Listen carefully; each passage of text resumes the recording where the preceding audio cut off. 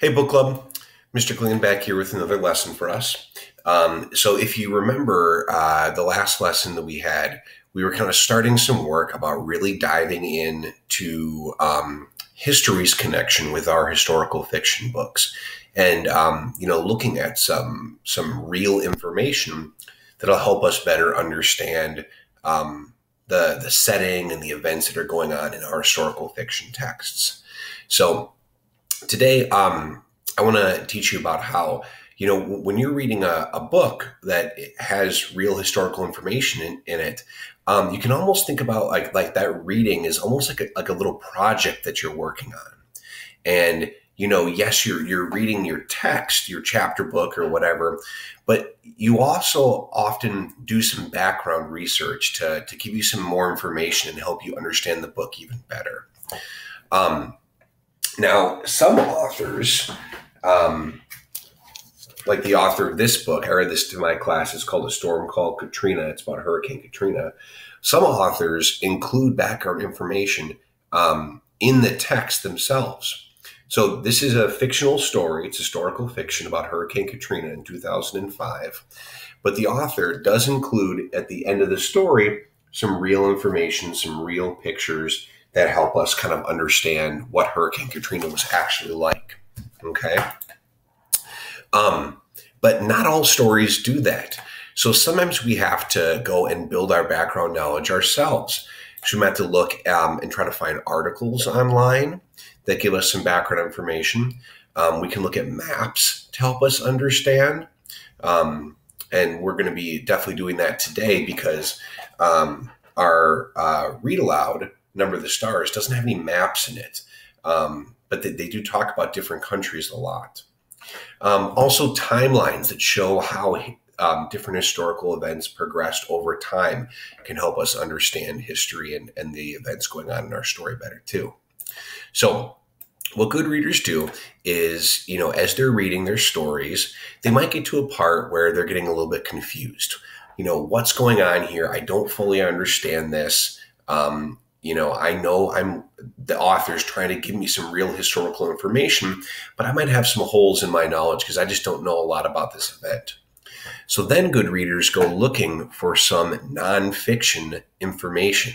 Remember, some articles, some maps, timelines, and you try to find, what part of that article, that timeline is going to specifically give you information that you need to help understand your story better.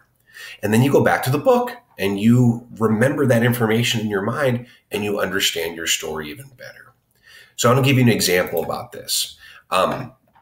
So I was doing some background research about King Christian X and what Denmark was like during the invasion by the German army, the Nazi soldiers.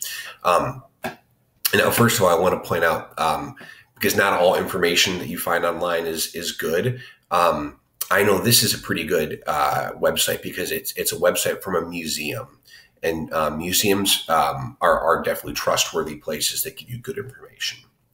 So when I was looking through this article, I was looking for information about what it was like to be in the war. I was looking for information about how the king was able to protect the Jewish people. And then specifically, I wanted to see a map to see what this area looked like, because they keep talking about different countries.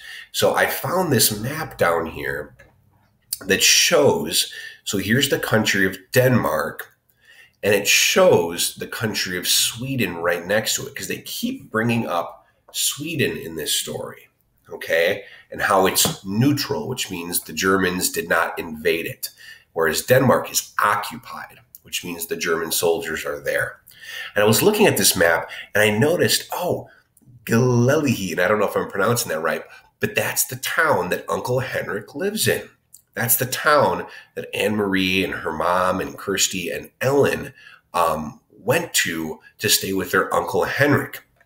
And I see this map has like arrows pointing from Galilee to Sweden. So that's starting to get me really thinking about how the Danish people were able to save the Jews from the Germans. Okay, and I don't want to give too much away because we're still reading this story, but hopefully your mind is thinking about how these Danish Jews were rescued from the Germans. Okay, now today we're going to do something similar with our book club book, Just Call Me Joe, which talks a lot about the immigration to the United States in the late 1800s, the early 1900s. So in our Seesaw assignment, I have a link here, and this is to National Geographic.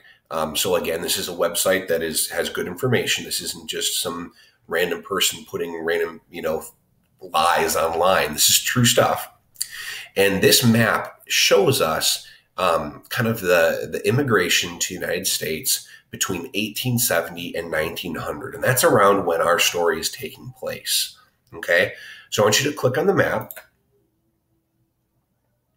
All right, and it opens up this map right here. And you can see there's arrows on it as well from different parts of the world.